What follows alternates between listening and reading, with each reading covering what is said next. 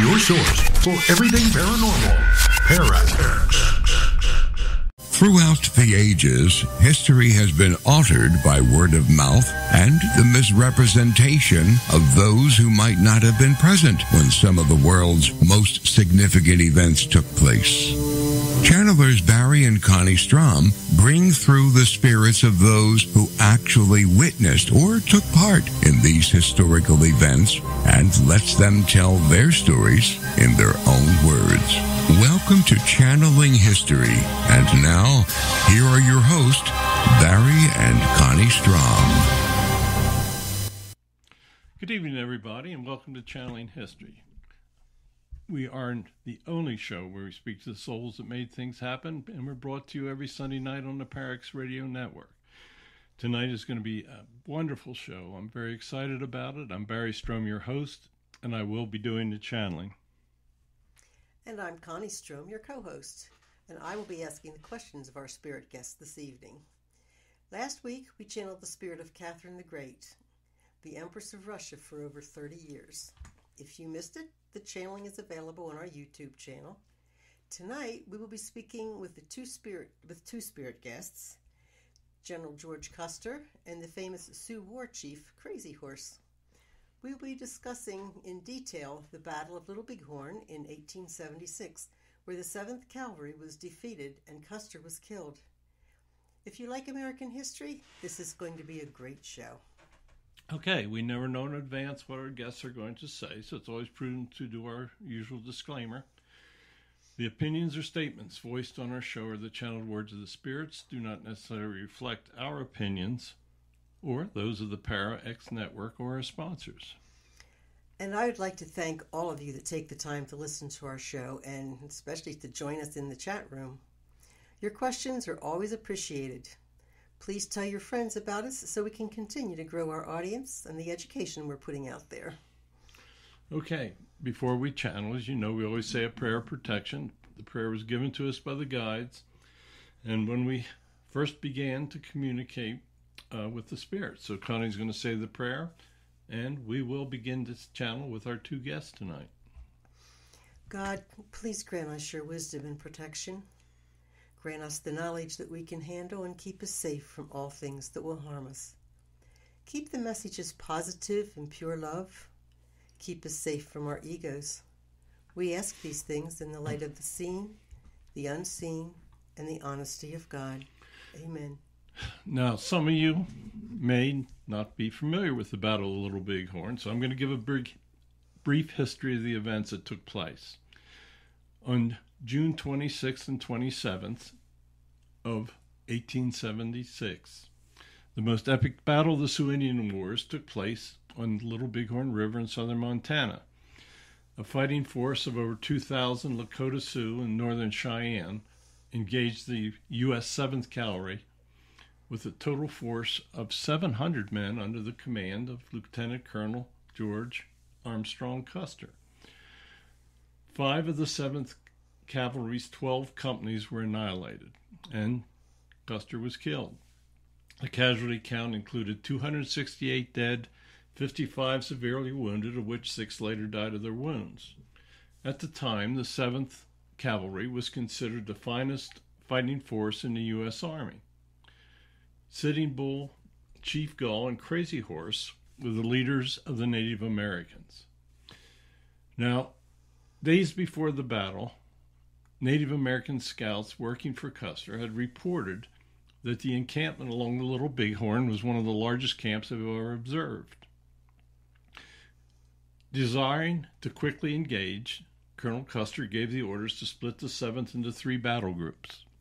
West Point graduate Major Marcus Reno was given 3 companies and ordered to attack the Indian village from the south. Reno opened the battle, formed a skirmish line, and absorbed the full brunt of the Indian defense of the village. His line broke. Reno led a hasty retreat across the river and up a steep bluff.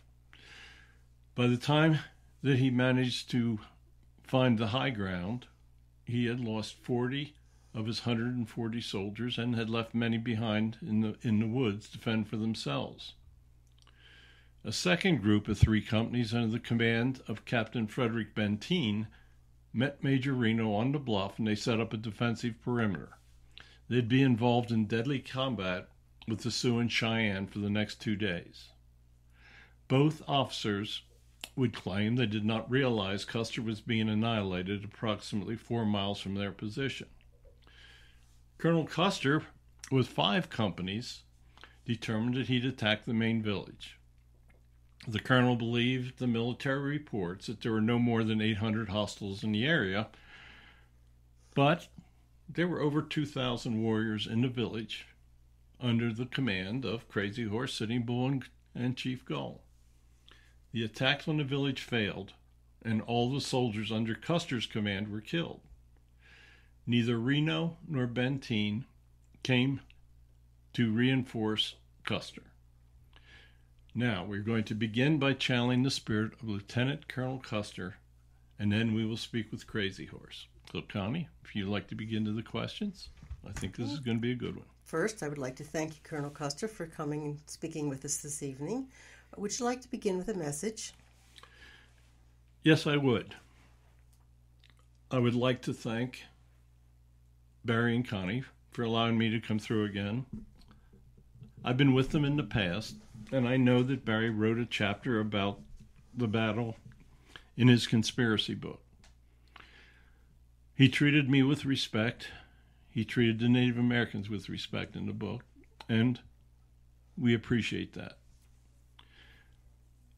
I was a very aggressive person. I had fought in the cavalry for the North in the Civil War. I had attained the rank of general.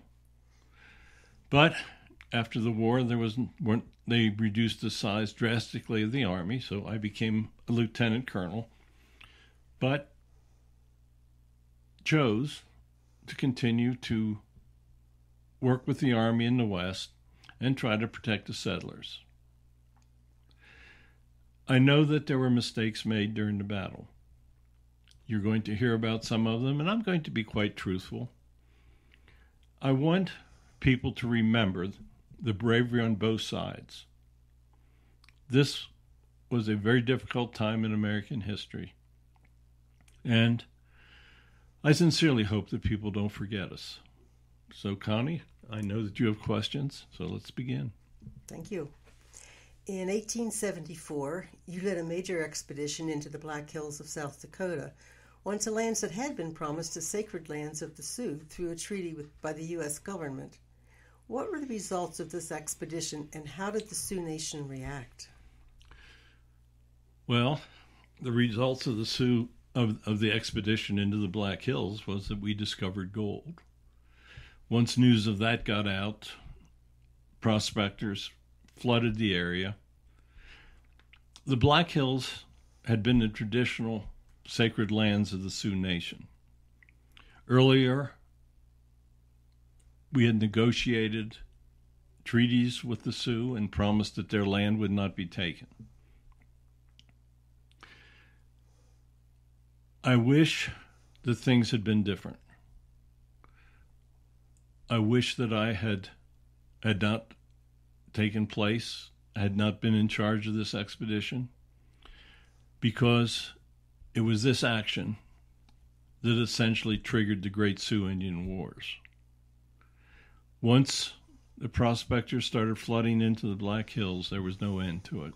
And the Sioux realized that they would be losing the lands where their ancestors had been buried. The Black Hills expedition had a very negative effect on the Native Americans, both the Cheyenne and the Sioux. Gold triggered the greed, and the greed triggered the brutality towards the Native Americans. I truly wish it could have been different. Did you have a role in the treaty that was broken by the expedition? I had met with the Cheyenne, and I had smoked the peace pipe with them and promised that that I would not participate in another attack against them. Keep in mind that I had been involved in several other actions, and I indeed did break that promise. When you were told of the size of the village on the Little Bighorn, why did you not believe your Indian scouts? The 7th was part of a three-pronged attack. The previous guides, or the previous Native American scouts, had reported that there would not be as many warriors as we found. They told us that there would be possibly 800, 900. We had a great fighting force. I believed the military information that we had been given. I did not realize that there had been other actions that had delayed our three-pronged force that we thought would come against the villages that the Sioux and Cheyenne were forming. My Indian scouts were very explicit. They told me they had never seen as many teepees in one area. I was not able to view.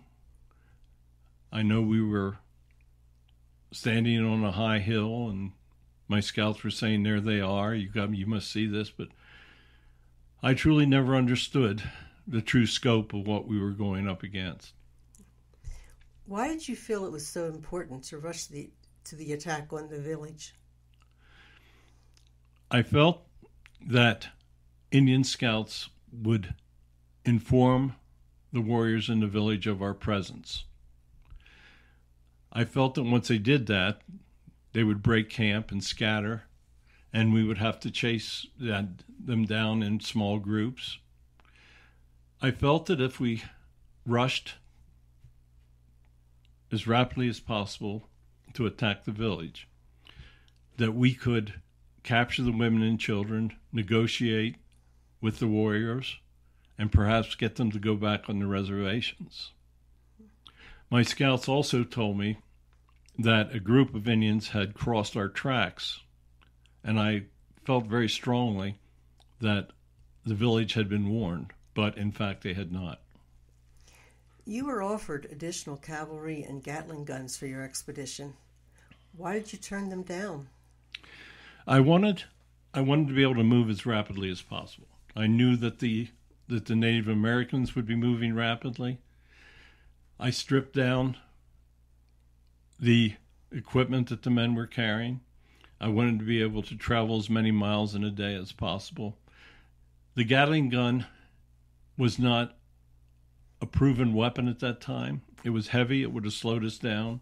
It had problems jamming from the black powder. I also ordered my soldiers not to carry the sabers with them. I felt that the rattling of sabers could give away our location during certain situations. I wanted to move as rapidly as the Indians could move, and that was the bottom line. Your men were armed with single-shot rifles and handguns, while many of the Indians had repeaters. Did you approve of the way the 7th was armed? I felt that the heavier weapons of the breech loaders that we had gave us a distance advantage. The men could still fire the weapon fairly fast. I know that during the Civil War, many of our cavalry troops had used repeaters to great success. The Army, after the war, was trying to utilize the equipment that they had. They were trying to utilize the equipment to make the guns. I wish that some of my guys would have had repeaters. It would have definitely helped. But at the time, I felt that we were satisfactorily armed. What I didn't realize was how many of the Indians had such modern weaponry. The morning of the battle, many of your scouts reverted to their native dress. Why did you dismiss them? I felt that they needed to wear the uniform of the Army. I did not feel that when they reverted to their Indian dress that they were showing the confidence. I know many of the scouts felt that they would die on that day. Many of them wanted to simply be wearing their native dress so that they would pass. If they were killed, they would go to their, as we referred to it sometimes, the happy hunting ground. I felt that they were making a mistake. I did not want our soldiers to mistake the scouts for the enemy. Would it have been more effective if you had not divided your troops and used all 12 companies in a single attack? In hindsight, probably. I think we could have carried our charge into the village. I know that they were not expecting us. I thought that we had lost the advantage of surprise. I wanted Reno to be able to cut off retreat routes. I wanted Benteen to be able to do the same. I honestly thought that when we engaged that they would split and run. That obviously did not happen. Yeah. At what point did you actually understand the size of the opposing Native American force? We could hear that Reno had engaged. Like, we could hear his gunfire, and we heard a lot of answering fire of calibers that were not of his weaponry. I had my men with me. There was a high hill overlooking the Little Bighorn River and overlooking the village of the Indians. I never really had a full view until we crossed at the head of that coulee. When I saw the size, I was taken back. I was hoping that there would not be a high warrior to civilian ratio. With Reno engaged, I knew that we had no choice but to attack. I put my men in a line of battle, and we came down the edge of the coulee. But I must say that when I did finally see the village, it was a shock. Were you and your men planning to kill women and children? We did not give orders as such, but we knew that in the past, our battles, that we had taken many civilian lives. When Reno attacked, and I didn't know it at the time until I got back over, but his first volley had killed Chief Gull's 2 wives and children. It was a sad reality, but we knew that there would be women and children killed. Why did your attack on the village fail? Reno was absorbing most of the warriors at the time we started our charge. As I came to the river, there were a few warriors that were trying to defend the village. One of them fired, and I was hit in the abdomen with a bullet. It knocked me from my horse, and when the men saw that I had been hit, the attack stopped. They took time to try to help me back up on my horse. I was hit very bad. I was hit in the lower abdomen. By the time that I got back onto the horse, the men were disorganized. The warriors had heard the gunfire and had rushed from Reno and were coming. By the time that we had reorganized, we were meeting very, very stiff resistance from the warriors. They were protecting their families. They were protecting their children. They were firing at us. They were using their bows, their arrows. we, at that point, began to retreat.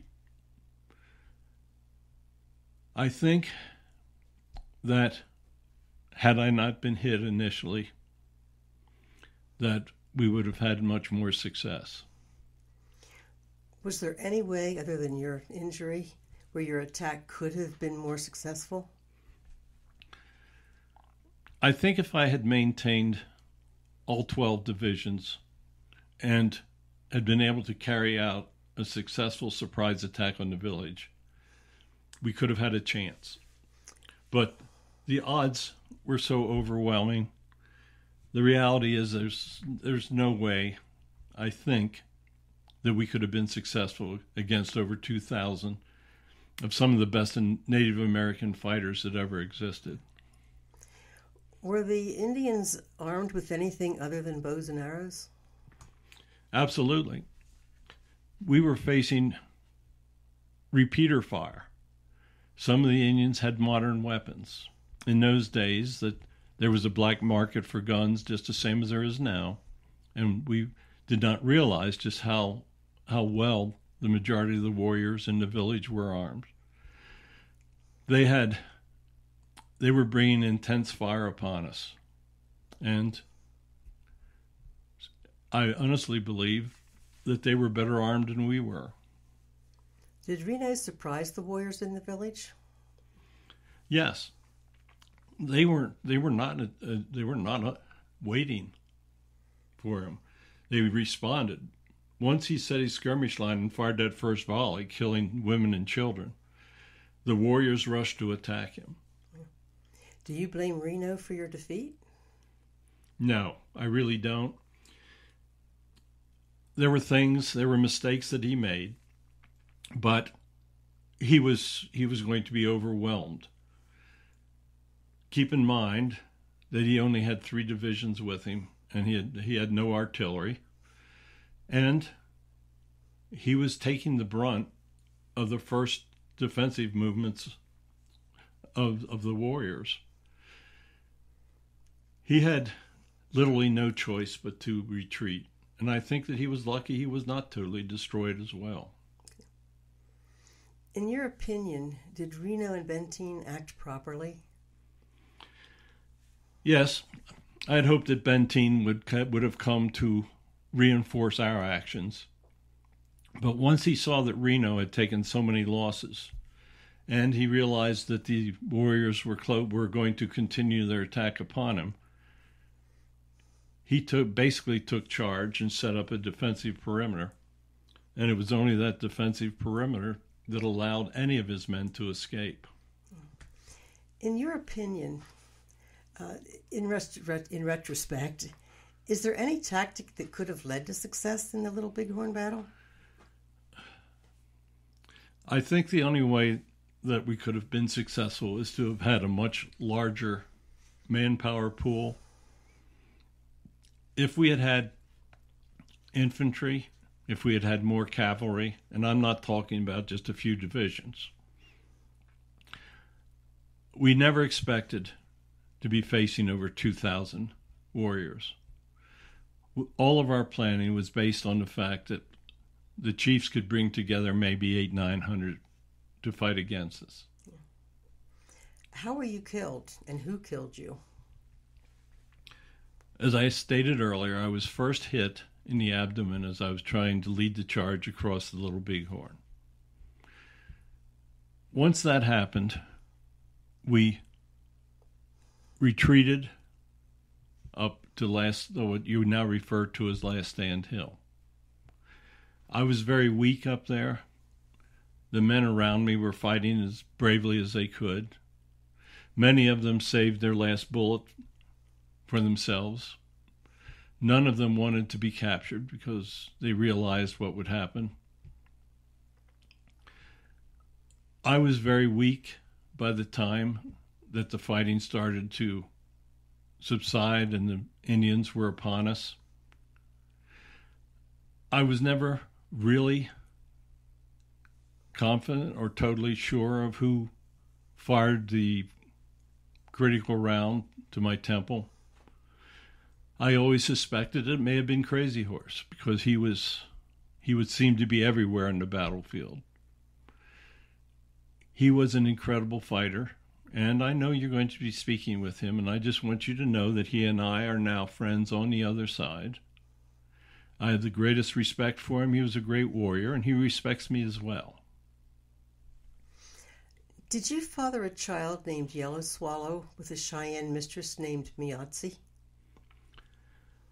Yes, I am sorry to say that I did. Miatzi was a wonderful woman. She was beautiful.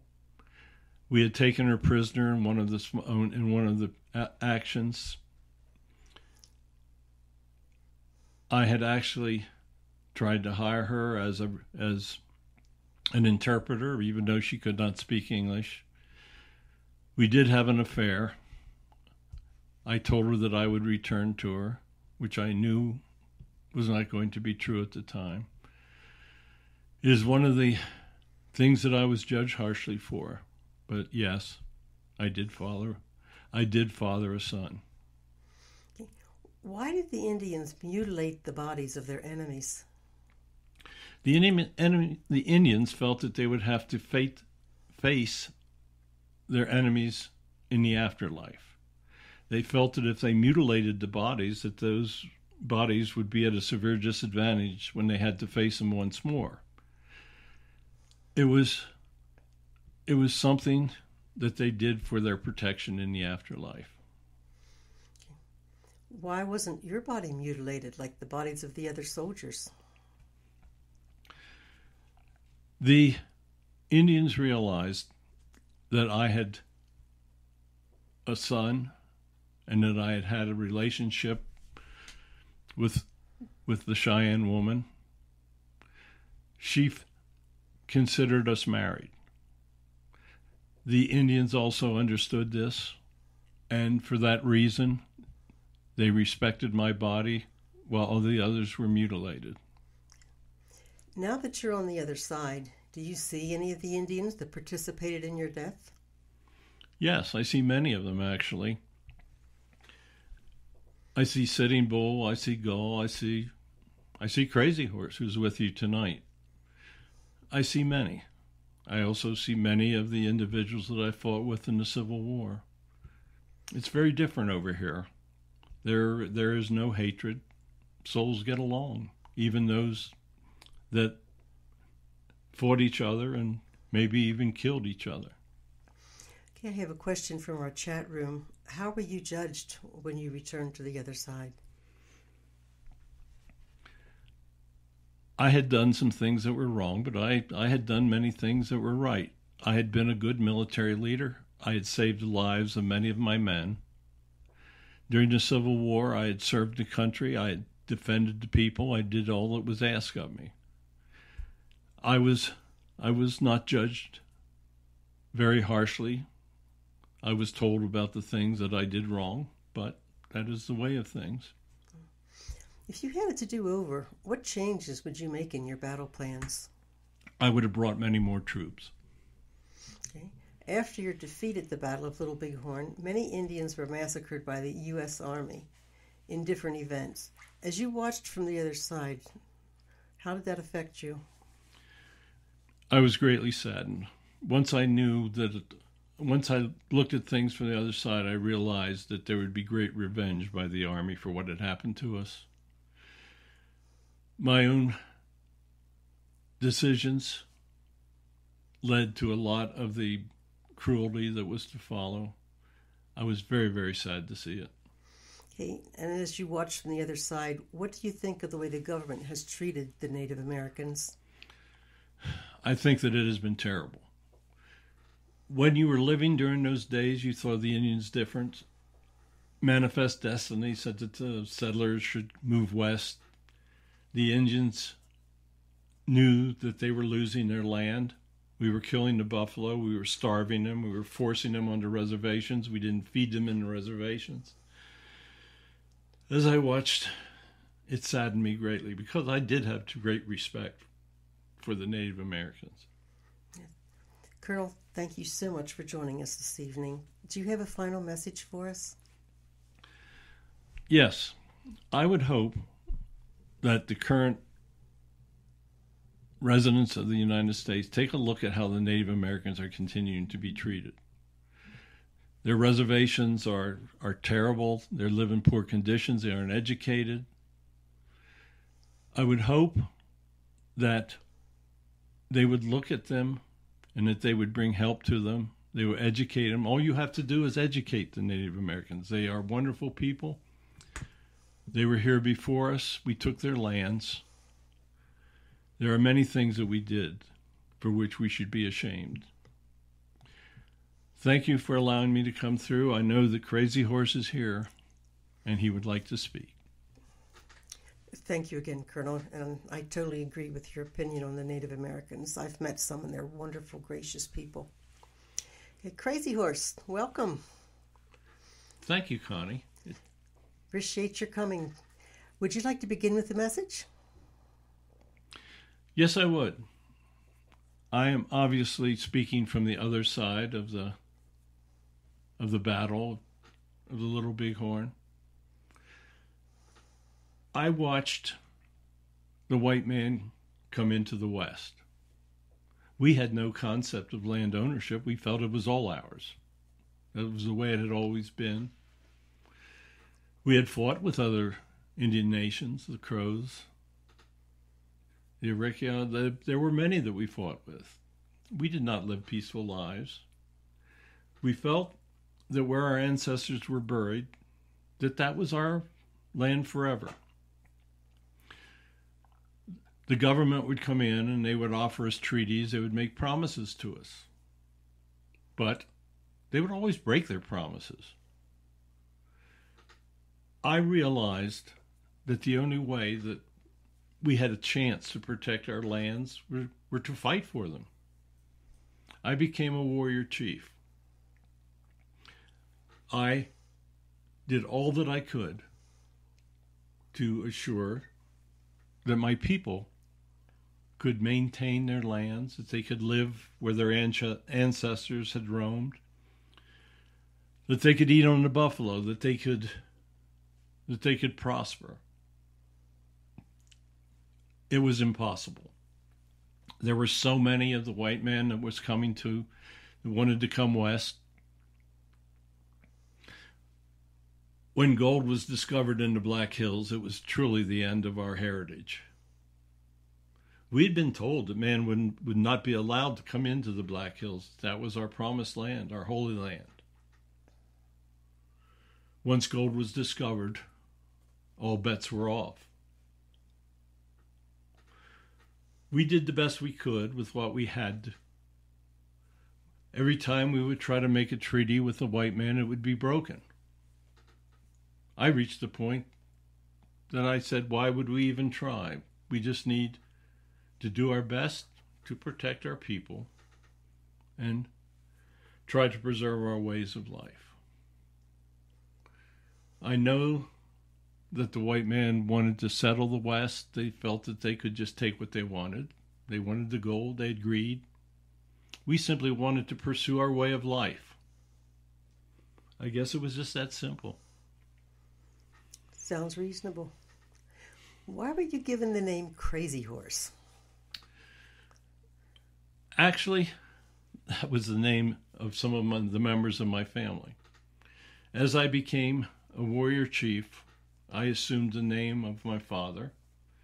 And even though, as you look at it today, you might focus simply on the word crazy.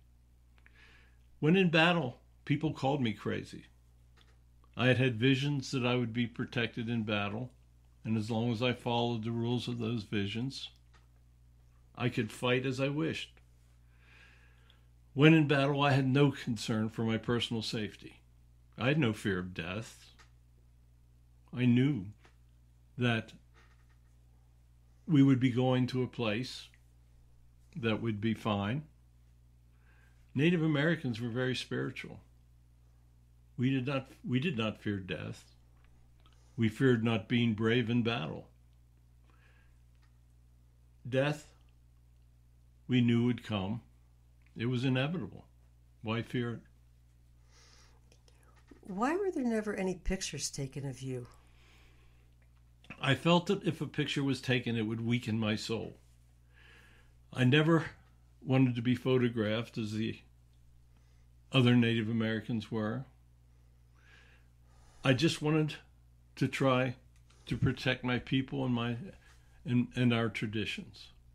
I felt that photographs would weaken your soul. What was your opinion of Custer's expedition into the Black Hills? I was very upset by it because as I stated earlier, I knew that would be the beginning of the end. When he announced that there was gold in the Black Hills, our way of life had essentially ended. I knew that he had spoken of peace with the Cheyenne, and I knew that he had broken his promise of peace. I knew that he was a great soldier. I knew that he was very brave, and I knew he was a person to be feared. On the day of the Battle of the Little Bighorn, did you have any knowledge that Custer and the 7th Cavalry were going to attack the village? No. We had been involved with the battle in approximately a week of your time earlier. We had defeated the U.S. Army, the infantry at that point. We were still celebrating that victory. Our scouts had not brought back any word that the cavalry was close to attacking our village. We had put together a huge amount of warriors, of families. We were going to protect our way of life at all risk. Many of us had left the reservations.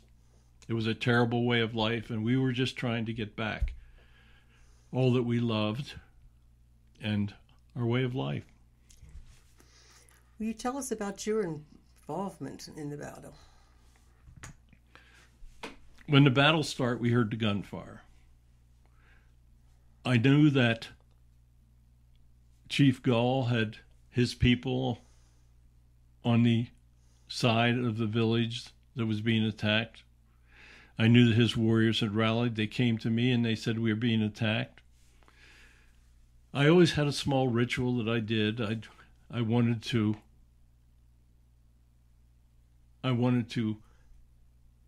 protect my horse. I wanted to protect myself. I used paint to put a lightning bolt on my cheek. That was what I had seen when I was having my visions.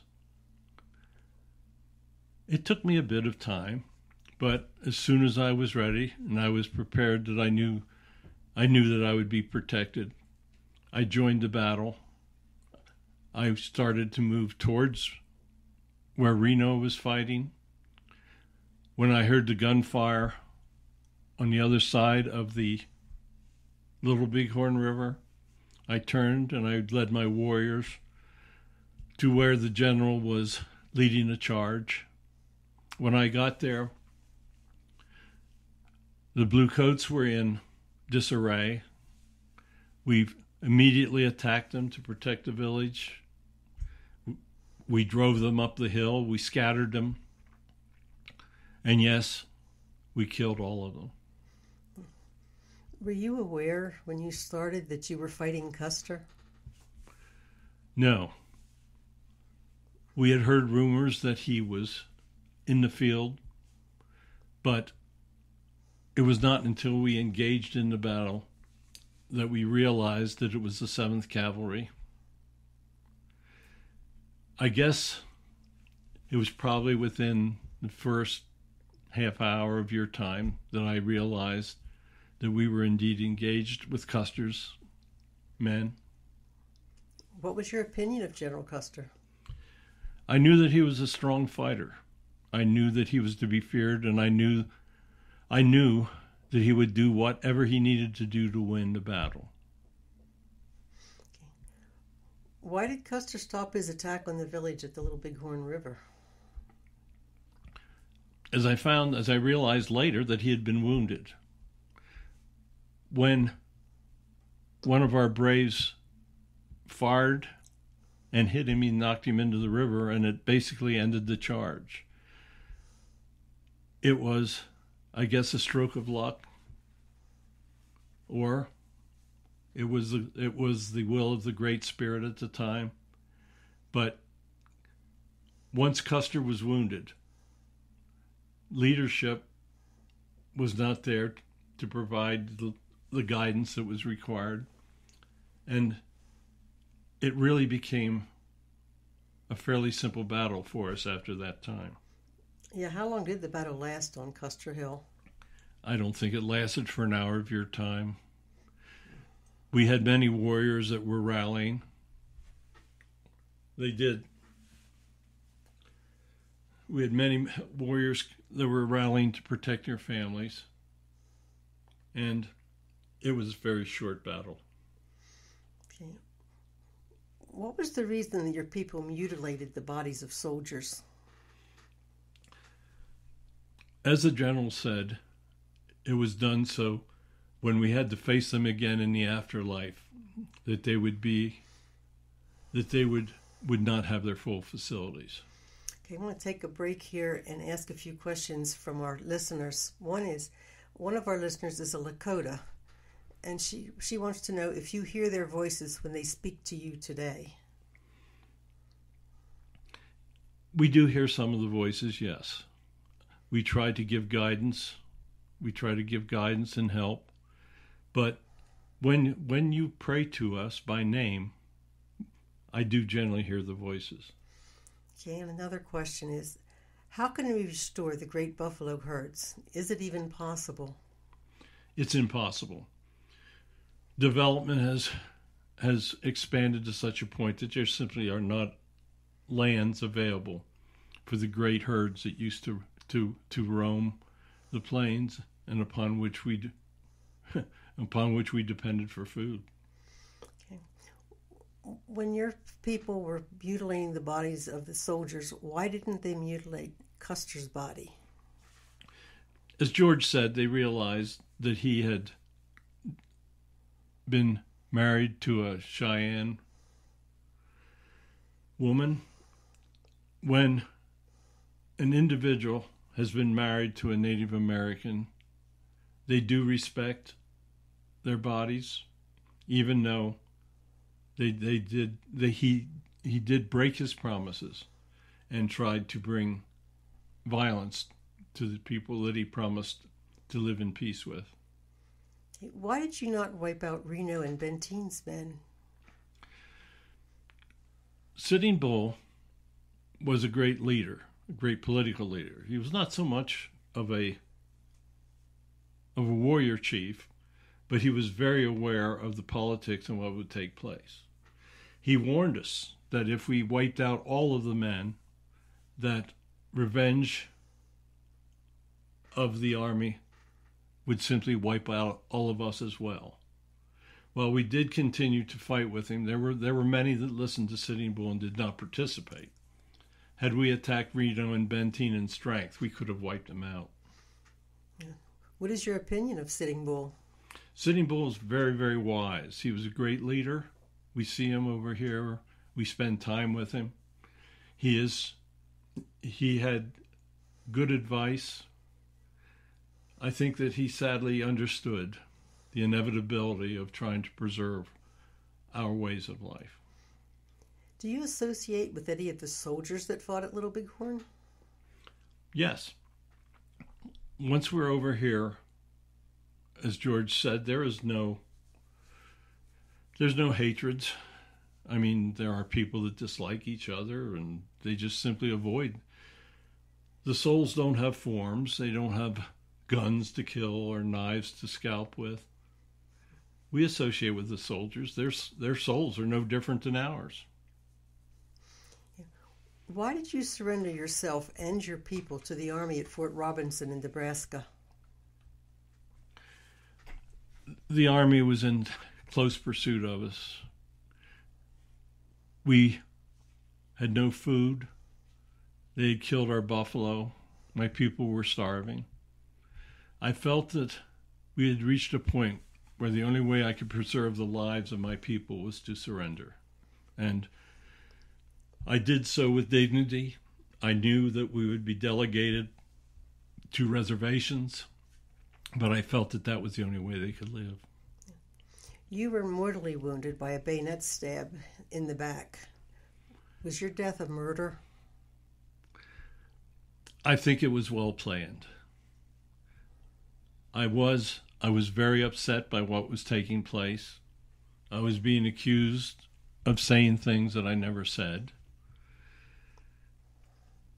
The Indian police that were watching over me, many of them were Crows and hated me.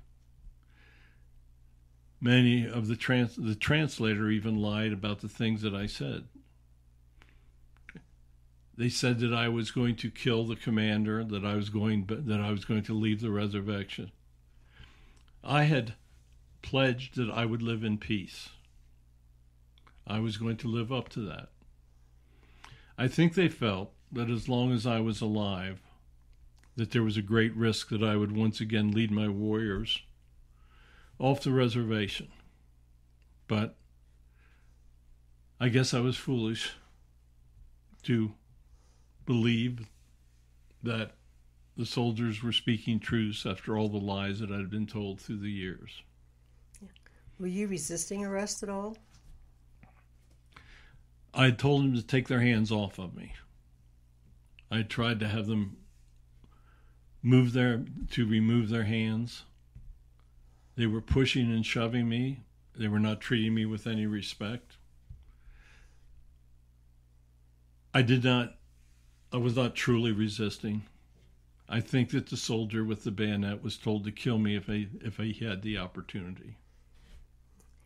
Did you have any weapons when you were stabbed in the back? No. They made up a story that I had knives that I pulled out from under my blanket, but that was not true. That was just another lie that they said. Okay, we got a few more questions out of our chat room. Have you returned to Earth since you were Crazy Horse? No, I have not. I have tried to influence those that were controlling power over my people.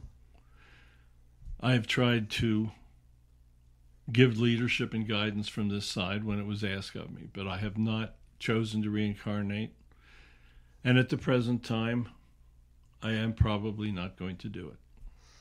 Is the other side what you expected? No, it's far different. How is it different?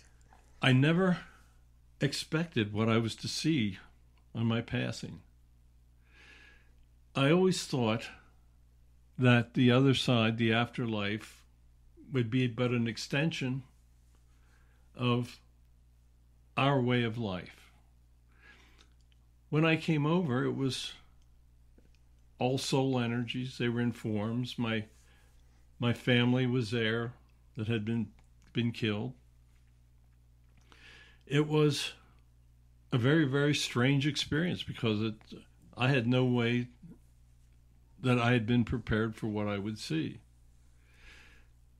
Native Americans have always been very spiritual. They believed in spirit energies and guidance and all of the things that spirituality would include. When I arrived on the other side, I was shocked. I did not expect to see people that were not Native American. I thought that the other side would consist mainly of the Sioux and the Cheyenne, and I thought that we would still have enemies over there that we'd have to fight.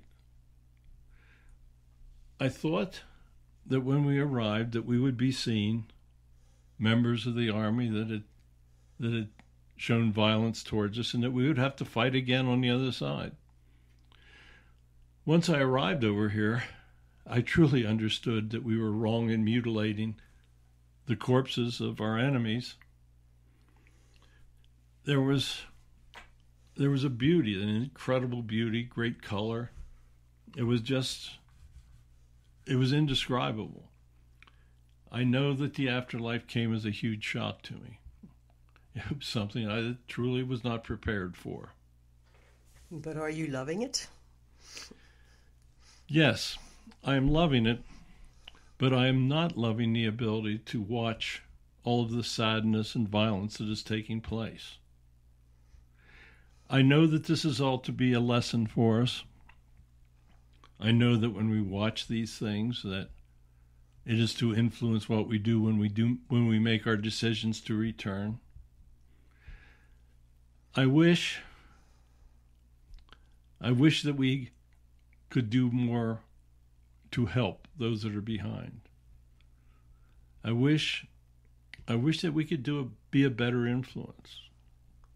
But the one thing that we do see over here, that there's been little change in greed and hatred among humans from the time we walked the earth. It just takes different forms. What do you consider your biggest mistake in fighting the white man? My biggest mistake was to ever trust them. When I walked the earth, greed and power were driving the white man. They wanted our lands, and there was nothing we could basically do to stop them. They had great resources. There were many, many of them. They were coming from all around the world to take our lands. Once gold was discovered, that was the end. We couldn't stop them. What I think we should have done was to have attempted to stop the Black Hills expedition. We trusted what they had said. I think that if we had been able to stop that, at least we could have delayed what took place. Today, you're seeing much of the same type of greed that we had to live with.